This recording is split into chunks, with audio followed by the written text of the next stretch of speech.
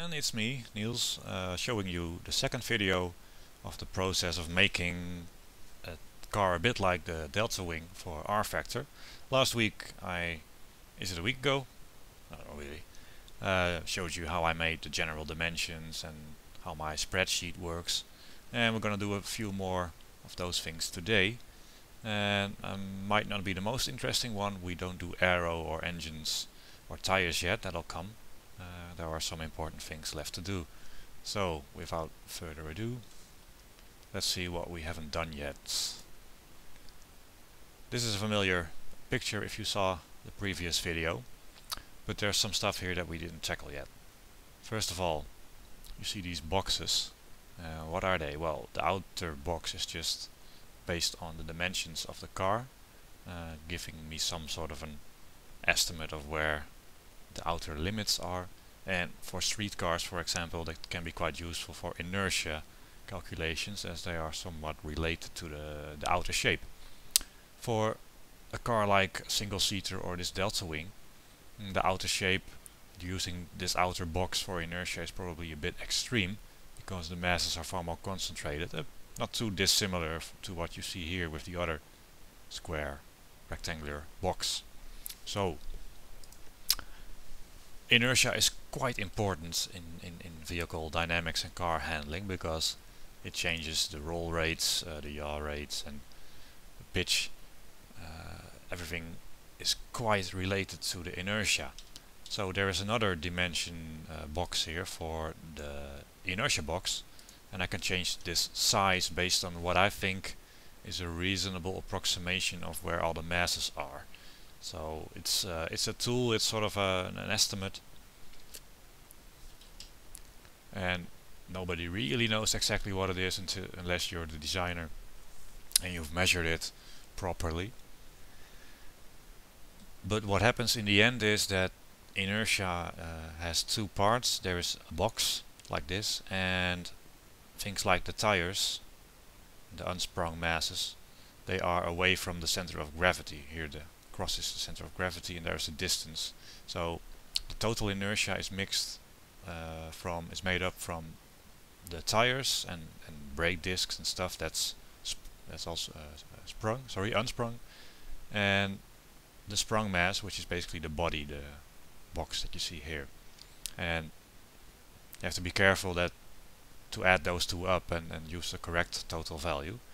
Now, luckily, this being a spreadsheet, the inertia from the tires is all calculated, and I just have to do an educated guess on what is the inertia of the main body of the car.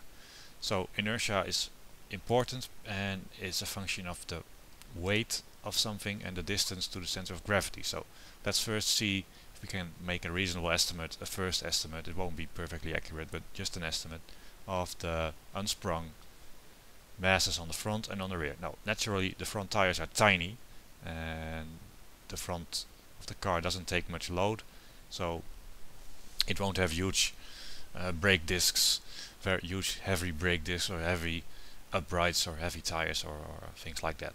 So here we enter the weights for that. So the front, the spinning mass, the tire and the brake disc, the number is at 10 kilos here, which is basically a random number, but it might not even be hugely wrong. 25 at the back, because it's just a guess. I really don't know. It would be too boring to figure that out at this point, but usually about 9 kilos for a tire and 9 for a rim, and then some of the brake disc. Yeah, so 25 seems fair. The front, I don't really know. 10 is fairly light. Let's make it half, because that's nice. And then there's the static, well, it's not static, unsprung mass moves, but with this I mean the brake discs and the uprights. Sorry, not the brake discs, the uprights and half of the wishbones and things like that. Quite lightweight on the front. I'll use 4 kilos on the front, and 10 on the back is probably, let's double it as well, 8. Fairly light, but it's hard to say. So now the weights are correct, and you can see here, perhaps you already saw it, that there is unsprung, these three. And when I change the masses, so if I change this, you see all these numbers change. So my spreadsheet looks at where the masses are and calculates their part in the total inertia, which is quite convenient. And then there's a box, this one here. Well, the one I'm looking at, how this works is we've entered the weight for all the tires and all that stuff, and we enter the total weight. So when you subtract the tires and all those things from the total weight, you got the weight that is remaining for this box, and we know its dimensions, and then you can calculate the inertia of the box in this case.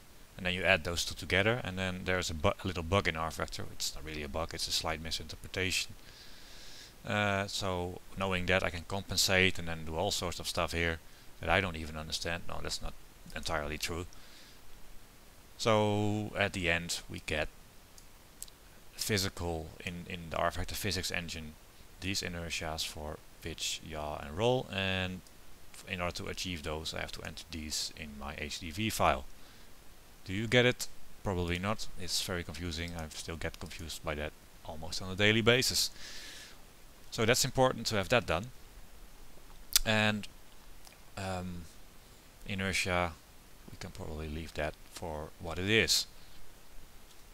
Thanks again for watching. This is a bit of a short one, so you don't fall asleep, which I have fears for. I think this is fairly boring, but then again, YouTube, you never know.